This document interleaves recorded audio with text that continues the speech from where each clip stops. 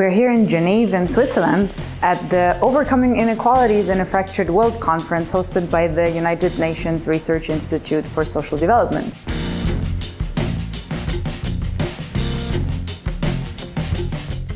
I had the pleasure to speak with some of the speakers. Enjoy this mini-series about inequalities. Okay, so I am Francois Bourguignon, and I am an Emeritus Professor of Economics at the Paris School of Economics. Thank you so much for joining me. You are one of the keynote speakers here at the conference. What is the key message of your presentation?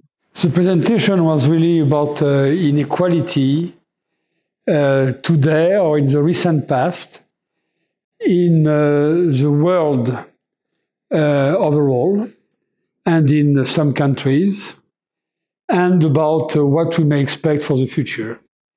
And my view is that when we look at the past, we have gone through a very favorable period where global inequality has gone down, practically because developing countries have been able to grow faster than advanced economies. This being true not only of those big emerging countries like China, like India, but also in the 2000s, in the case of Sub-Saharan Africa and Latin America. In countries, the evolution is really very heterogeneous, but except for a few countries like the United States, we don't observe a rising trend of inequality over a very long period. Where there has been an increase in inequality, it tended to stabilize after a while. So this is for the past. And I would say that if we were to stop the world in 2015, we could say that despite the crisis in 2008, things are more or less favorable. But now if we look at the future, I was expressing some pessimism about the future for two reasons. The first reason is that I believe that the region of the world where we find most poor people today, which is Sub-Saharan Africa, is also a region where demographic growth is extremely quick. This is a region where the population grows at a rate of 3% a year. We know that within the next 30 years, there will be 1 billion more African people. And basically, I have doubt about the engine of growth of those economies. I believe that they rely almost essentially on the export of commodities, at least the bulk of them, not every of them, but the bulk of them. And because of that, they cannot grow much faster than the growth rate of the whole world. And because the rate of growth of the population is very high, this means that per capita, they will not grow very fast. 1% on average over the long run would be more or less the order of magnitude. But this is less than the long run growth rate in developed countries. This is much less than the growth rate in emerging countries, which means that the poorest part of the world will lag behind the rest of the world, which will contribute to an increase in inequality. So the favorable evolution of the global income distribution or welfare distribution that we have observed in the last 15 or 20 years, from my point of view, might not continue because of this sub-Saharan factor. And my second reason why I am a bit pessimistic on the future is that I believe that we are already engaged in this technical revolution, which is automation, which is artificial intelligence, which has already shocked the labor market. We observe, for example, that in many countries there is a polarization of the labor market with more people with high salaries and more people with low salaries and less people at the middle. This will continue. The technical revolution will have an impact on the labor market. It will also have an impact on the overall distribution of income, because the surplus generated by this technical change will go mostly to the owners of the new machines, the robots, or the owners of the algorithm that will be responsible for artificial intelligence. So because of that, I have the feeling that in the future, we are about to witness a big increase in inequality during all the transition period, where we will be feeling the direct impact of the technical revolution, but it will take time before the profit that this revolution will bring in terms of higher productivity for people, before this is being recycled in the economy and everybody can benefit from it. It will take a long time. The transition period may be a very difficult period. And we should try to prepare to address the issues that will arise during that period. The issues being, how do we limit the increase in inequality? What do we do to provide employment to people who will have lost their employment? And these will be very difficult issues. Has poverty declined around the world? There is no doubt about the fact that poverty has regressed, has diminished in the world. And it has diminished in two ways. It has diminished in terms of the proportion of people below some poverty limit, poverty line. There are various poverty lines, but whatever the poverty line you look at, it is true that there are less. The proportion of people below the poverty line is smaller. But this has been going on for quite some time. But for some time, the proportion was going down. But because the population is increasing, the number of poor was increasing. This is a big difference over the last 15 or 20 years, in particular in sub-Saharan Africa, which is the fact that economic progress has been able to dominate demographic growth. And my answer to your question is no.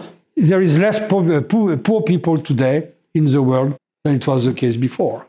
Why should we care about inequality if poverty is on the decline and quality of life improves? Some people say, why are you interested by inequality? As long as there is less poor people, shouldn't we be happy with that? And this is a good argument.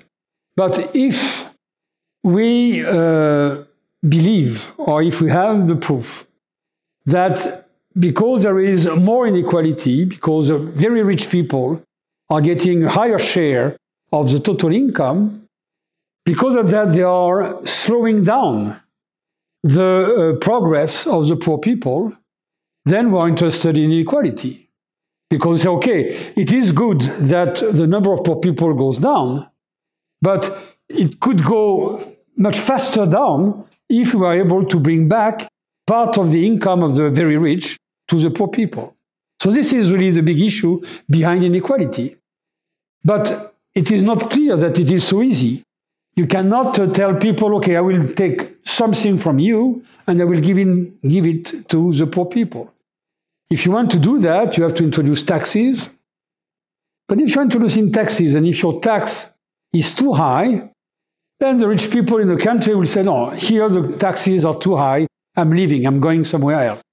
We cannot believe that redistributing and taking $1 or 1 peso or 1 CFA franc from rich people and give it back to the poor people will always do the trick. We are losing money in the process.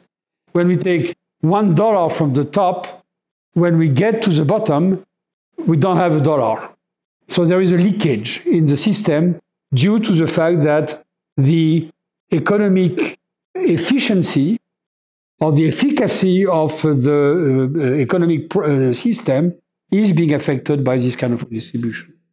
You have written also a book about inequality and globalization, right? The book was entitled The Globalisation of Inequality.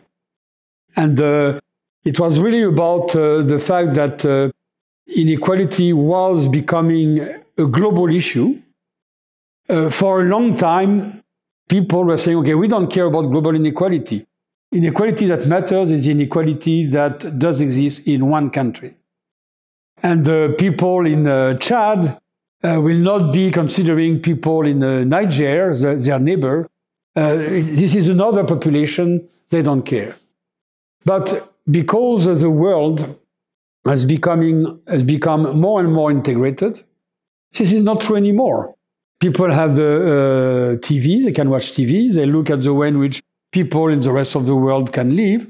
They look at the TV series coming from the United States or coming from other countries. And they say, how come I am so low in terms of purchasing power when I'm comparing myself to those people? And in the other camp, to some extent, people in rich countries say, how come those people living in Mali or living in Tanzania are so poor? There is something wrong in that. So from that point of view, inequality has become a global issue. And we would like to make sure that over time, poor people become relatively less poor with respect to the others. And this is the reason why inequality has become a global issue. But at the same time, the book was also about what is the impact of globalization on inequality. And what is the impact of globalization on inequality? We could think that the impact on developed countries, the issue basically of globalization is really about the relationship between Asia and the West. Basically because the big thing about globalization has been the surge of Chinese manufacturing in the world and the fact that a lot of manufacturing industry has left the advanced economies to go to China. And because of that, jobs were lost. Some small cities in the US, in Europe, were basically deindustrialized. So a lot of local problems. And some workers basically lost their job. All the wages went down. So globalization, without any doubt, had an impact on the labor market in formerly industrialized countries. And of course, it was a very good thing for the Chinese. And it was a very good thing for all the people working with the Chinese, with the Vietnamese, with all this part of the world, did very well.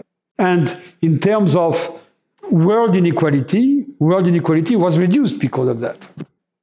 But what is the problem of that is the fact that in advanced economies, some resentment appeared against this globalization, which was really reducing the standard of living of some people. And this is a very difficult issue because workers, or some workers, were affected by this competition coming from Asia. But at the same time, those goods which were produced in Asia were much cheaper. So many people could buy goods at a much cheaper price, which they could not buy before. So in those advanced countries, you had a kind of dilemma between workers who were unhappy and consumers who were happy. In some cases, some people were both consumers and workers, but this was a very, very difficult issue. But today, what we observe is, together with technical change, the impact of globalization plus technical change in advanced economies has been rather bad for many people, in particular people who are not living in metropolitan areas, who are not living in the most dynamic part of those countries. And what we see today with, and this was something I talked about this morning, and something I talked about in that book, I said, because of that, we will see that there will be a pressure on the political system, which will come from those people who are deeply unsatisfied and who are against the system because they consider that the establishment, which has permitted globalization, which has encouraged globalization, has been going against them, and something will happen. And I was predicting something like the Trump election, except for the fact that I thought that it would not be a Trump. In terms of the American election, I thought that it would be a Sanders. So from that point of view, I was wrong. But I was right in the sense that, yes, something has happened politically. And this is also in somewhere in Italy. This is somewhere in the Brexit. There is something of this type. We have the same kind of mechanism, which is behind the scene. And because of that, I think that we are living difficult times. We are facing some challenges here in the developing countries, but at the same time, people are accusing us of contributing to the inequality, for example, by paying very little for raw materials coming from Africa. What is your opinion? Okay, that's very difficult to say, because when you look at the last cycle in terms of commodity prices, it was not so much due to Western countries and advanced economies. It was very much due to China. The fact that China was booming, literally, growing at 10% a year, the needs of China in terms of commodities was absolutely enormous. And China directly made deals with all those countries in Africa, telling them, if you provide me with a continuous supply of those commodities, then we are in business. I will help you in doing constructing infrastructure, etc. So from that point of view, I don't think that really there was that sub-Saharan Africa was in any case discriminated against in terms of prices. At least this was the last big cycle in commodities. But it's very difficult to say that there is a right price for those commodities. When the price of oil, the price of gas, the price of copper, the price of cocoa, the price of cotton goes up, those countries are happy because they are able to buy more goods coming from the rest of the world. But what is the right price of that? We cannot say that there is a just price or an unjust price. Those commodities in general, this is true for mineral commodities, do not cost very much to be extracted. You have a huge investment to make, but when the investment has been made, the marginal cost of extracting more oil, more copper is very low. So what is a fair price? If we want to think about in those terms, we would have to say, what is a fair distribution of total income in the world? This is a very difficult question, because when we talk about fair distribution, fair price, we have in mind a normative judgment. What does it mean, fair? Some people will tell you, because the market is generating that price, it is fair.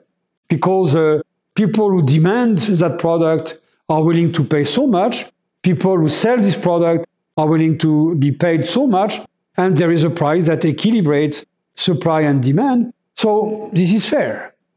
But you might say, no, it is not fair, because those suppliers are poor people, and we should try to give them more. But this is a normative judgment, and economics is not only normative.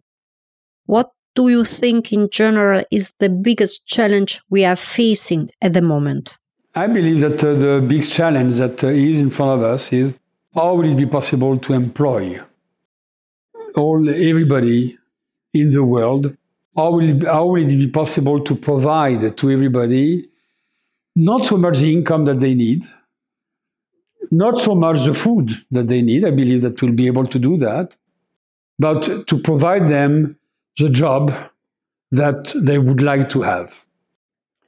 And it will be difficult to provide jobs to this very large number of young Africans which will arrive on the labor market in the coming years.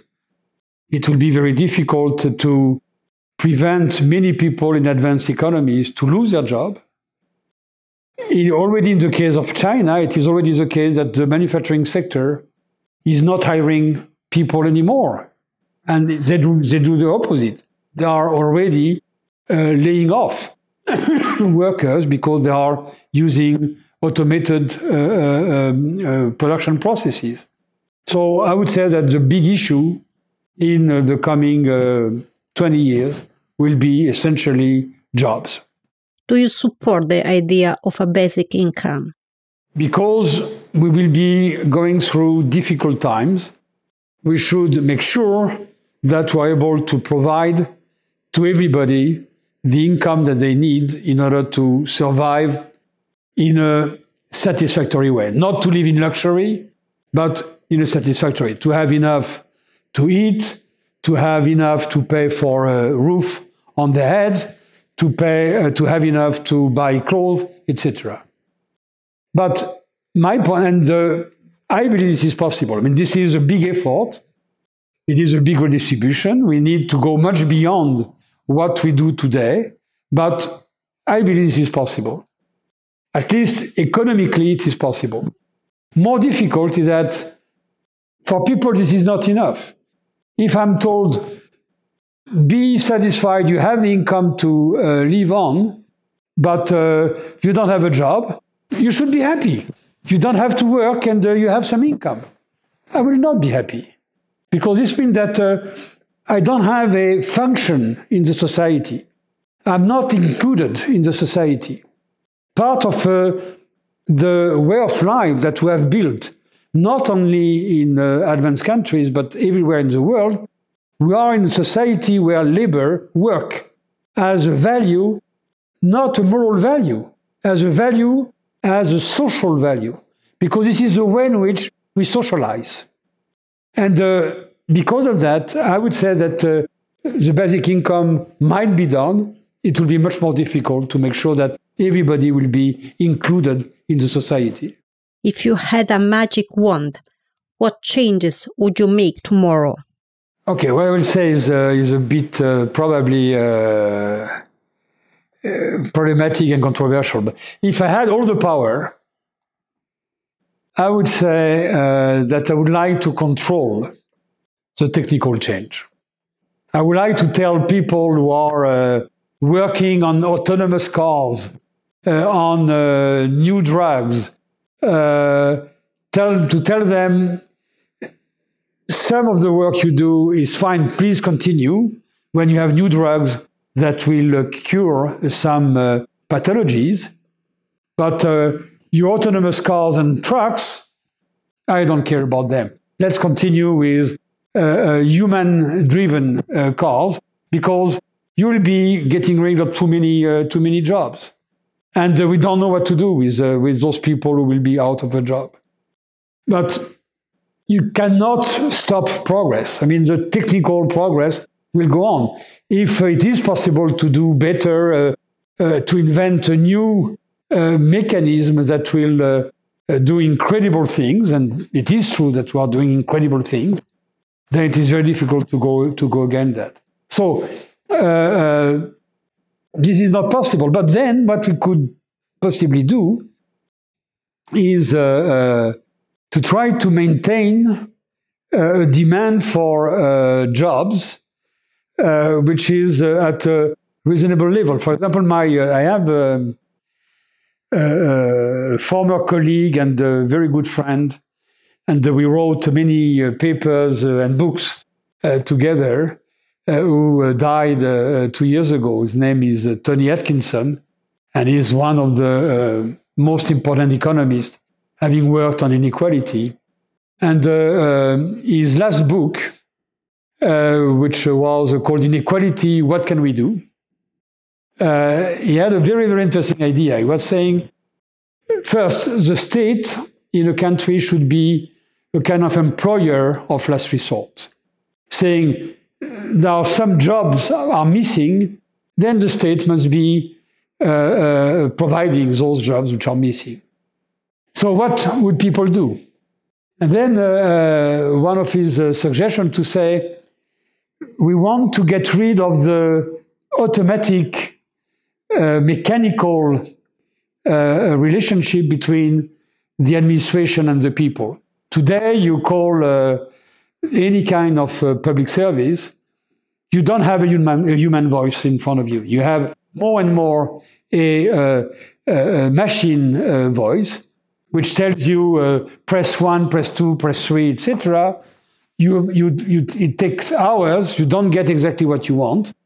And his point was to say, let's have a principle which says that when you call the administration, you must have on the other side somebody, a human. And I thought it was a very nice image at the same time of the risk that we have in front of us and of how good the world will be if indeed we were having this kind of human relationship. What is the most important lesson you have learned in life? And if you could talk to your teenage self, what would you tell him? Okay, I guess that, I'm not prepared to answer that question, so I have no time to think about it. But the first reaction which comes to my mind was to say that when I was younger, maybe not 15 years old, but maybe a little later, I thought that the world, a country, was an organized system, and that it was possible to have somebody or various people in charge of the system and driving the system in a very definite direction with very clear principles. And this is a way in which the world will be progressing over time. And what strikes me today is the fact, not already for quite some time, is the fact that to use a very well-known expression, there is no pilot in the plane. And basically, we are in a world which is going in a kind of haphazard direction. We don't know what really may happen. We know that there are huge problems in front of us. We talked about inequality. We talked about politics. We didn't talk about the environment. We didn't talk about climate change. This is an incredible threat, which really is a threat for the whole humankind. What is going on? We're absolutely unable to organize ourselves to take action against that. And this is really what, at the same time, bothers me most and makes me believe that my generation, because I'm really at the end of my career, didn't do well to some extent. We missed something. What exactly did we miss? I don't know. We understand that the reason why we are not able to act is because there are lobbies, there are people who have more power than others, who would be affected negatively by some environmental policy, but we have not been able to put any order in this. And this is my regret. And what I learned is that the world is a kind of a society which progresses in a kind of random way. What kind of society do you dream of? Yes, I'm dreaming of a society where people would be able to do what they want. And to some extent, I think that I spend my life trying to think about this and to reflect on the way this can be done. But this is, of course, a complete dream, but it is at the same time a dream and it is an ideal. And from that point of view, I like very much the kind of definition of freedom that is given by Amartya Sen. When Sen has this fantastic book, the title of which is Development as Freedom. And his point is to say development is not about producing more and more and more. It is not about GDP growing at 5, 6, 10%. His development is to provide people with the possibility of doing what they want to do.